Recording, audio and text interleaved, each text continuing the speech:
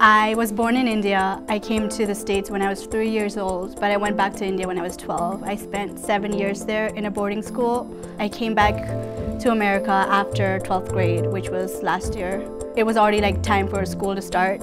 I didn't have enough time to look for colleges. When I came here, I was a little nervous because I thought people weren't going to be nice to me because like I was from a different place. I feel like Montgomery College gives you a very nice experience in meeting new people and gaining a lot of experience. Everyone here, like they all are very nice to one another because everyone is from different places.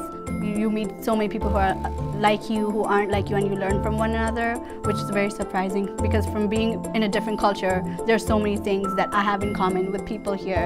In the first year, my classes were a little hard because the studying system differs a lot from India to here, but eventually I got used to it. I'm majoring in economics and minoring in children's psychology. I felt like merging those things together and being a family therapist is what I wanted to do. I plan to transfer to College Park, finish my studies from there, and then hopefully find a job as a family therapist somewhere. Just be open and confident in yourself, and I feel like you can go very far.